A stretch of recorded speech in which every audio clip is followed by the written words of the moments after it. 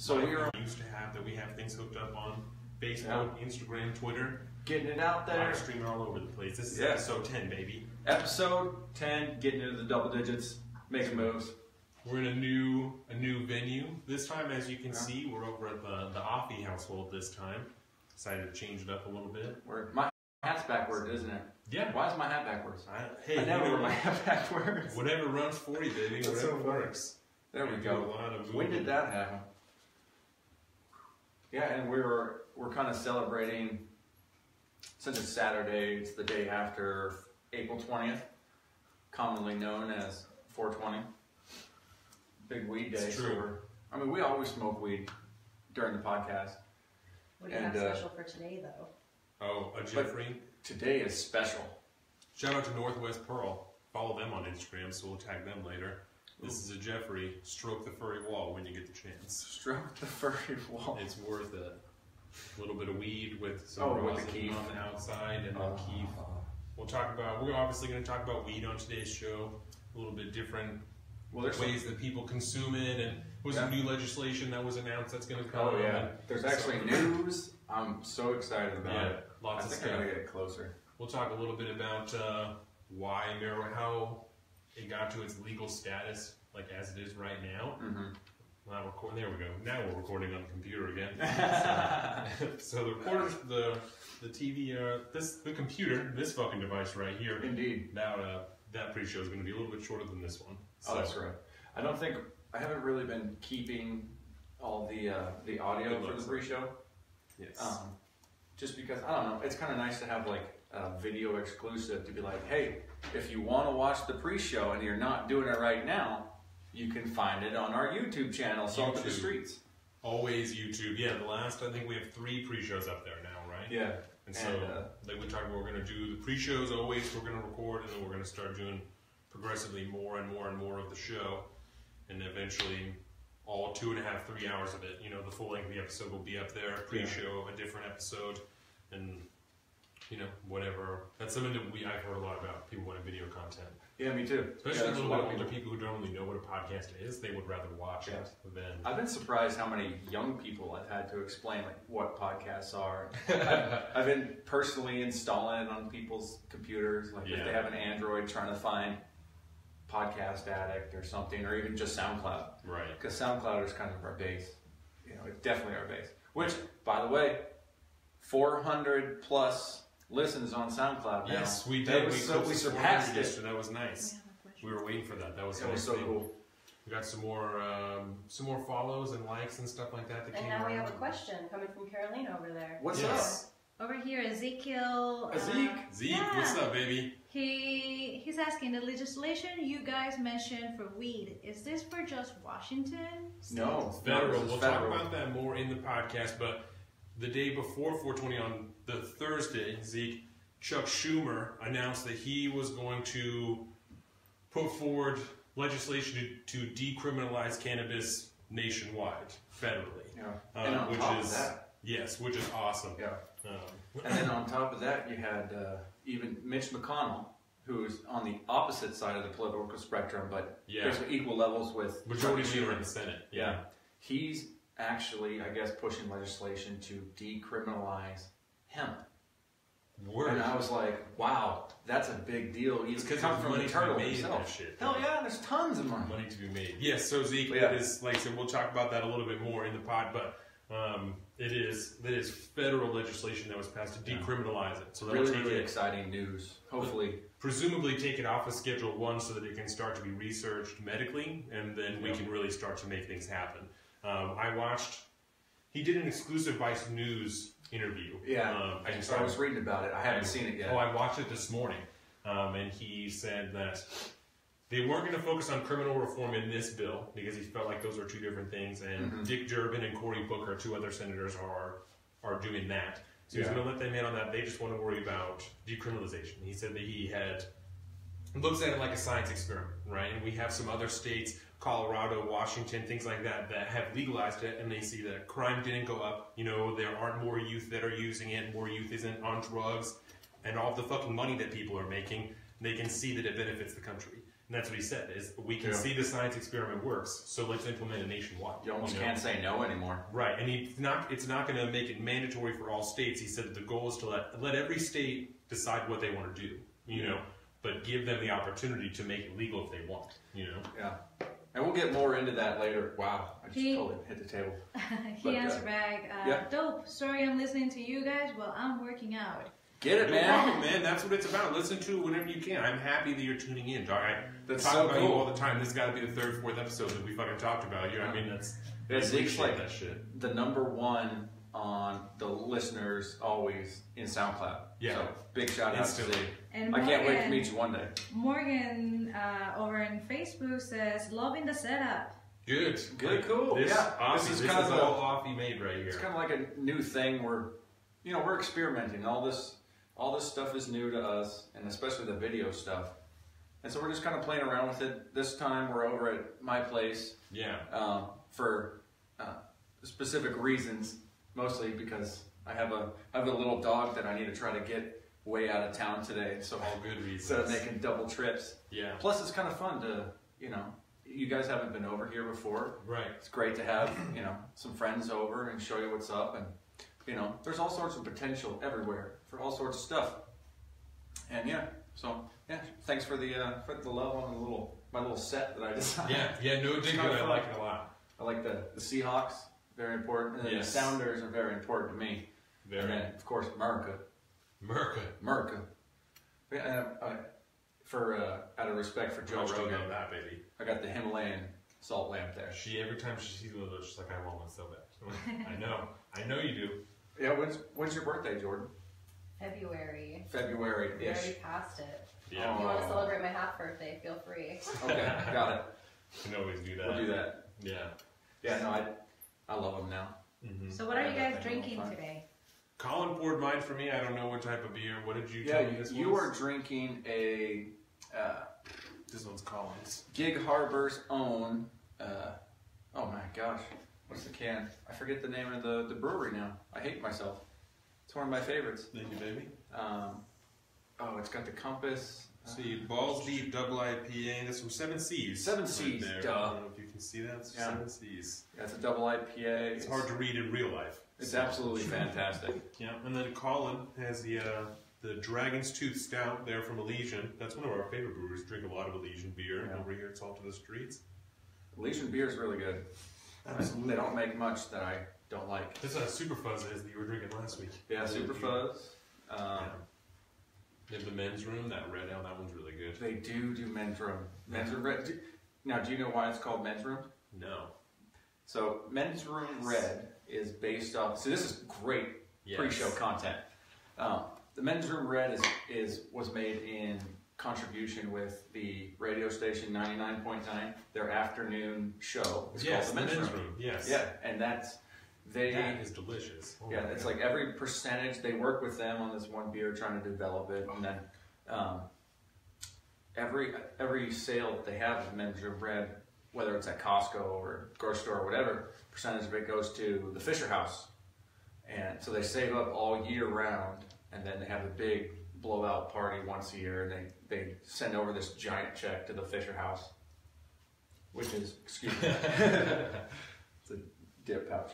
But it's a big, they help a lot of families, mostly like military families and stuff that are in need, or if, if somebody's got, if you're laid up in the hospital somewhere, and you're not doing so hot, and your family needs to come up, but they don't have a place to stay, can work with the Fisher House, and they help them, give them places to stay. Oh, sorry about that. No, you're good, bro. I didn't even notice. Yeah, really, really good charity. But yeah, every time you get a bottle of Men's Room Red, you're doing good for a lot of people. It's pretty cool. So that's the story behind Men's Room Red. That's cool. There's probably a lot missing there, but this is sweet, like a fucking peach ring on the end. Yeah. Like when the aftertaste is sweet, like a peach ring. That is wild as shit. Yeah, it's the type of hops they use, I think. That's delicious. It's one of my favorite. I love Seven Seas. Seven Seas makes a lot of really good fucking beer. They make the best black IPA. I think they call it the Cascadian Dark Ale now. It's in Gig Harbor, right? Yeah. Seven Seas. Gig Harbor. Shout out Seven Seas Brewery. Yeah, that place is amazing. Life Jacket's another big one they have. It's a Sessions IPA, so it's kind of low in content or alcohol content. It's really good. They have a good amber too. They have a Cuts Amber. Yeah, that one's really good. Yeah, they don't make bad beer. Mm-mm. Just kind of like pick your poison. It's like we're spoiled around here. Like with seafood, like it's really hard to go somewhere and get like shitty fish and chips. Like really anywhere you go around here, you got to be using frozen fish to be making shitty fish and chips around here. Yeah, which is blasphemy out here. Can't do that. Disgusting. Cannot do that. Oh shoot! I was just gonna say, does it say how long we've been doing the pre-show? Like 10 minutes, probably. Yeah. About. Okay. I just want to make sure I keep track of time here. And we only recorded for about a minute for you, so probably close to 10 minutes. Okay. I just want to try to be better at keeping track of time during this stuff. But you should get a clock. I got one back here. It was just too big to put. I was like, damn it. So we got computers with clocks right in front of us. Yeah. I just gotta pay attention. That and fucking phones and we don't have our phones in front of us immediately because my phone is going to Twitter, Colin's phone is going to Instagram, and we have that third ghost phone. The ghost phone. Facebook. So yeah, it's my old phone that I actually didn't fucking break this time, so we got to keep it when I got a new phone. Yeah. And so that's what that one is. Yeah, that was pretty cool. When I got my new phone, that was something I didn't really realize was like a thing. That like I'd already paid for it, so it was mine. I didn't have to turn it in. Yeah, I could keep it, but it was broken. But even when it was broken, they still buy it from me at a certain discounted rate. Well, there's like machines and stuff too, and like companies that you can sell your old phones to. There's a machine in the mall that you can go and like put your phones into, and that's right. Cash. That's right. I forgot about that. I never go to the mall like ever. I can hear the oil burning. Do one of the fine wives, would they like to have a little bit of the Jeffrey? Do you want some more? I've been passing it to her on the table. Oh, okay. She's probably okay. Word. No, I take it from you. I want to be a good host, No, she's involved. I brought some bud too in that fucking. I figured because of the 420 show, I might roll a joint while we're recording. Just as we're talking, just as like a little treat. No one will know about it, but we will. We'll talk about it. We'll talk about it. No, but so I brought that. So some Kingers. One of the things I was thinking we should do during the pre-show, it's kind of like we just got so stoned. Yeah. Just like a wave. Sorry. But I was thinking, let's because we don't have that many topics between the two of us. So I was just gonna say the few that I was looking at, and then just not get into them. Just say what they are. Just touch on them. So it's like a pre-show only, exclusive content.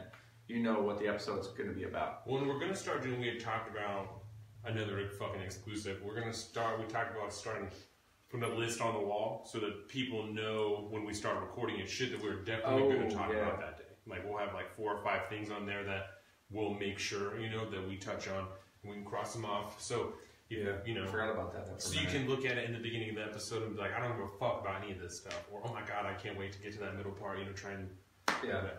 And one day, user-friendly. When I get good at video editing, I'll take that and then I'll put like a timestamp at where we start talking about that. So you can jump to, that'd be kind of cool. Mm-hmm. But yeah, that involves a lot of work on my end. I'll have to figure out in the description below. Yeah. Yeah. But so, what do you got to talk about? We're going to talk about Comey, right? Word. His book. Yeah. All that stuff. I got some stuff about fucking Saints cheerleader that we're going to talk about a little bit. Ben Shapiro said some shit that I thought was really sexist, which like really caught me off guard. I don't generally find myself thinking like, well, that's like a really sexist comment, but when I heard it, I was like, that's probably pretty blatantly sexist.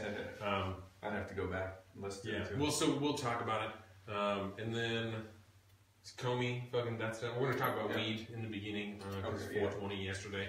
So like a little bit on the legislation, a little bit on how it became to be legal now, and kind of the different ways that people consume it. What do you have there? Starbucks? Do you want to talk about the Starbucks guys? Maybe a little bit? We could. We probably should. Yeah, we could bring it up. But I mean, I don't know.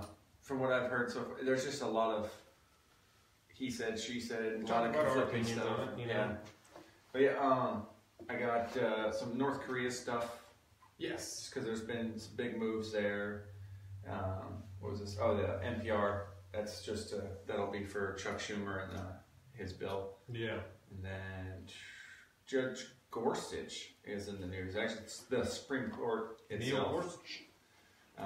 Yeah, there was a vote on a what was it? Oh, come on. And you leaned with more with the liberal judges, right? Yeah, he basically erred on the side of the law is written so vaguely that he doesn't think it should be, you can't hold anything to it. Yeah. It's so vague.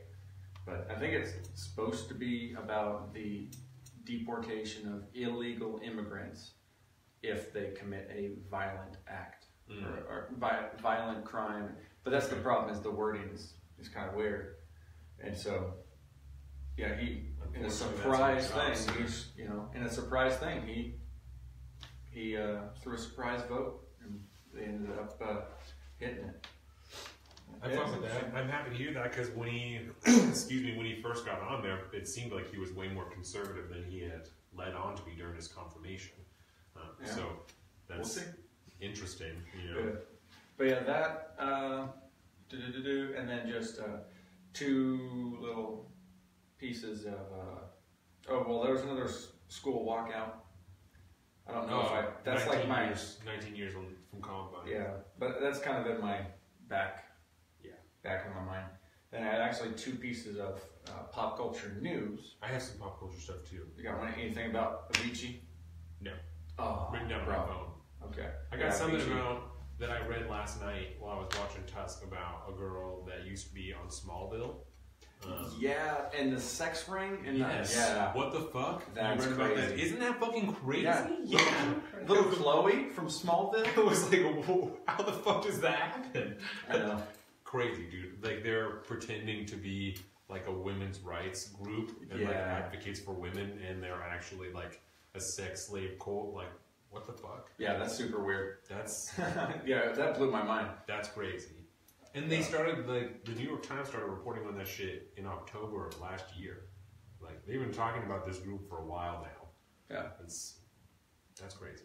That's nuts. Word. So, that's what we got going on. Episode number 10. Some sports and stuff? Yeah, sports and stuff will be there, and we'll be good. That's it. So that's the breakdown for this week. I like it. Yeah. So I think we're going to do our silence. Do you have anything else that you want to say? No, I'm good. That's it. Okay, cool. So like last week, we'll do our fucking. I don't even know if that was in the video. The countdown. Yeah. We do the 3-second countdown to 5-second silence. Yeah. I feel like I want to say that every episode, just because it's fun. Yeah. Well, and it's like I especially like explaining it to people because they're almost always confused. Yeah. And I think that's funny. So good. Yeah. Word. Yeah. So count us in? Yeah. With that, I'll do the count. So we're gonna go 3, 2, 1.